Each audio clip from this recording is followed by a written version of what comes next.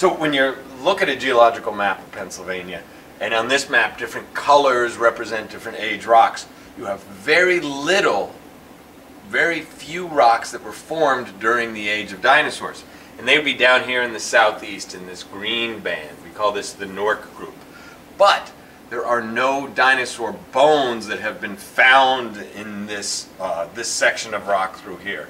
The rest of the state is older, much older rocks through the Appalachians and off to the west. So no dinosaurs, but plenty of other kinds of interesting fossils. So Pennsylvania is a great place for paleontology, but not so much for dinosaur age stuff.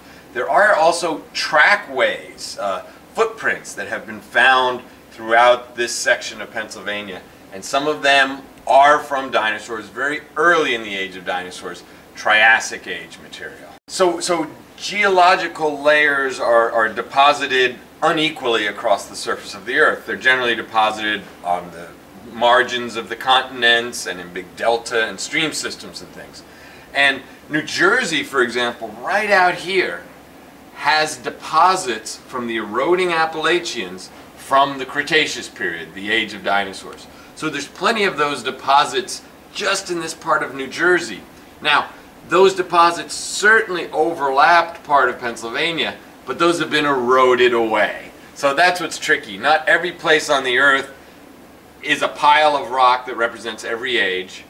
And even if it was, a lot of it would be eroded away because of the mountain building and the erosion that comes from that, the shifting of continents and all that sort of thing.